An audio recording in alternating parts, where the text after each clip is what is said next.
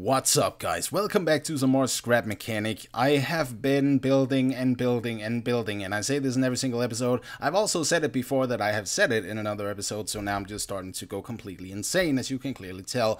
I have been building for 2 days straight, and no, this is not the only outcome that has resulted in 2 days of building straight in Scrap Mechanic. I have not slept very much, so that's also why I'm uploading so late. I'm sorry, but these things take time. However, the end result is absolutely amazing, and I want to show you guys this right away, but it's going to be the last thing, so I'm going to rush through the first 3 things. And the first thing is a very, very simple dumpster. There's not really much to tell here. These are just here for cosmetic purposes only, and I have sort of made this because I want to start a construction zone in a way. Also, we are in a new world. I just want to clarify that we are in a new world. I'm still gonna, touch up all the other worlds that I make in case you guys want me to correct something in it, but for now, I have been starting to work on a new world. This thing is taken a step further. However, I also consider this one to be quite a failure, and I'm sad to say that. So what I mean by failure is that you have to open both doors at the same time, and even then it's really, really hard to get out.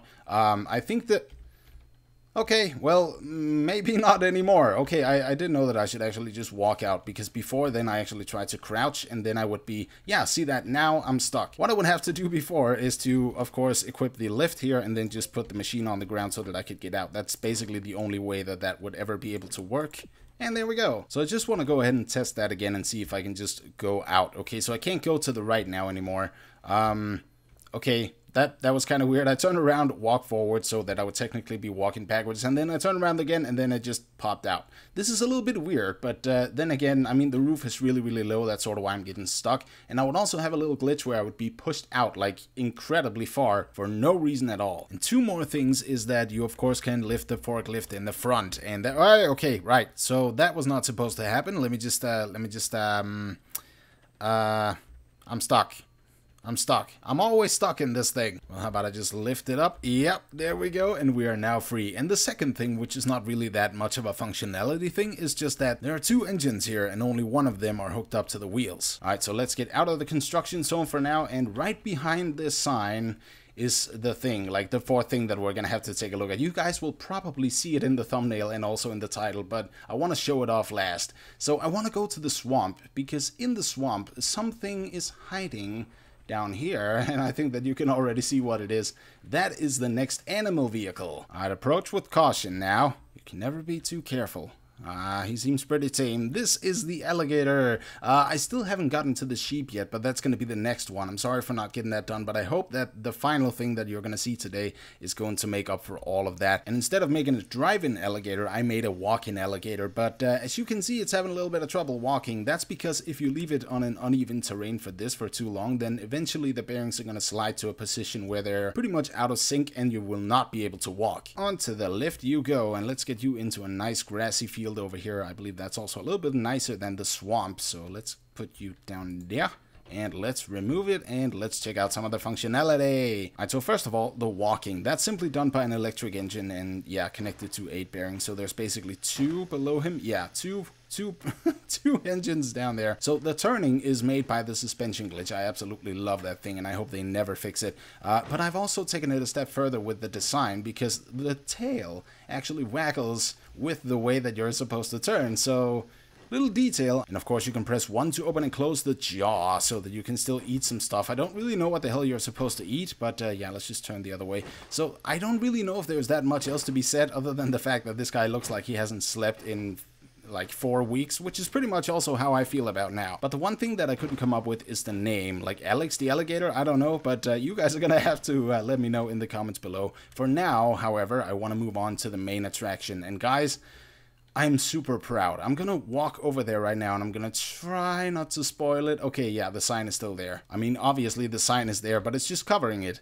Anyways, I want to say that this is the first time since the Skybase that I've actually felt proud of something that I built, because I think that some of you guys also know this feeling when you play Scrap Mechanic or any other building game, like for instance Besiege as well, is that you work on a technology and you're not quite sure it's actually gonna work, but you believe with all of your heart. And when it comes together and when it works in the way that it does, it is absolutely amazing. I know I say the word amazing 100 fucking times in every single episode. Sorry for cursing, but it's one of those things that has taken so long and has driven me so tired, and to see all that effort come into one. No, I'm not talking about the dumpster here, but to see everything accumulate into one thing that's just working absolutely perfectly is such a good feeling. Guys, I present to you, let me get over there, hang on, okay, let me get over there. Also, there's danger signs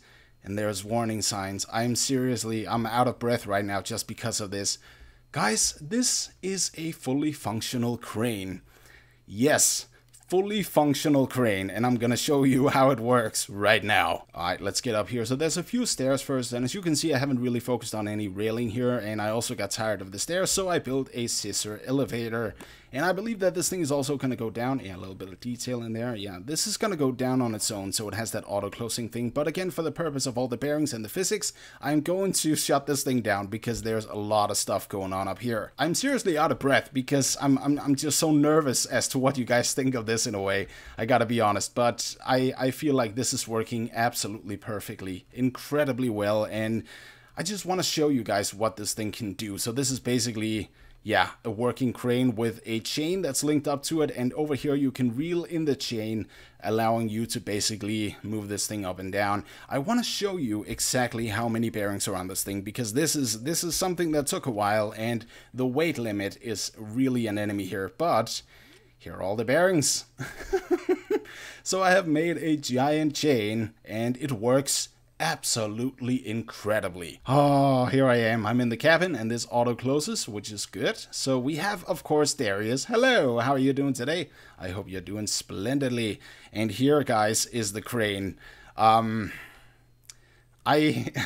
just gotta take a second because this is something that I have tweaked a lot around with, and I have built a few concepts of it, but this is the final thing. It may not be the completely final thing. We're still going to be able to tweak some things, but this is a crown achievement for me. It may be a little bit wonky with the placement of the wheels, but it's stable and it works, and that's what's most important. Yeah, that right there. That is the claw, and you can open and close that to your liking, which is such a nice detail. I was kind of worried that it wouldn't work because that the braces weren't automated or the bearings weren't automated, but that does not make any difference. Why would it? So you can close that. Yes, that's all well and good, but then you can also turn the crane, and as of right now, it's attached to the steering wheel on a single bearing, so there's a lot of weight on that single bearing, and you can only move it that far, but then again, you can also go the other way, so you have double that range basically. Right, so of course you can reel in and reel out the chain.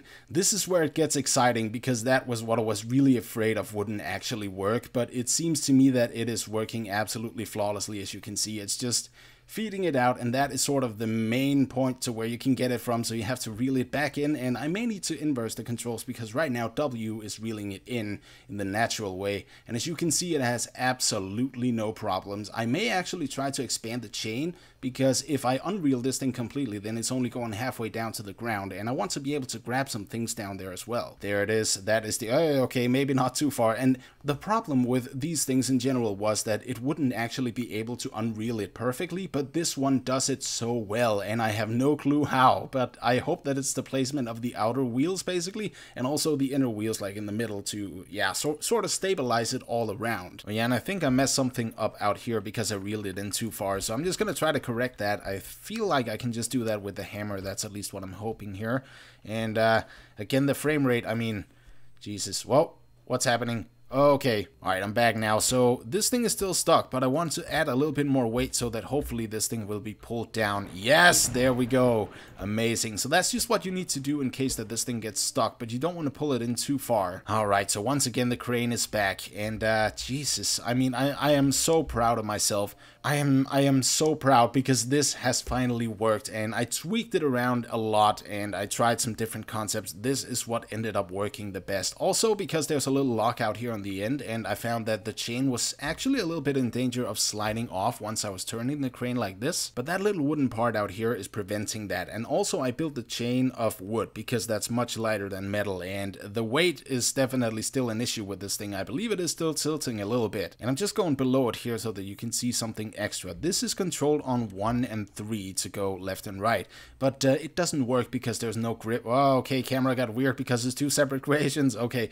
but this is a little bit strange because they don't actually have the grip just like the elevator that you guys told me about in the first base that we made. This is more or less a stabilization system, and just in case it tilts in a way, then I believe that the wheels will grip it and you can still sort of control it and nudge it back. I haven't tested it yet. I haven't had the need to. But yeah, this is basically the crane, and I am super excited for this. Once again, try it out. There's a link in the description to this world here so that you can just go ahead and download that if you wish. I'm not too sure if it can run it on all PCs, but give it a shot. I mean, the worst thing that happens is that it crashes, right? So what I'm going to do now is make the 6th backup of this save file, and I'm going to make another link on this chain, actually a lot of links on this chain, so that we may actually be able to go all the way down to the ground.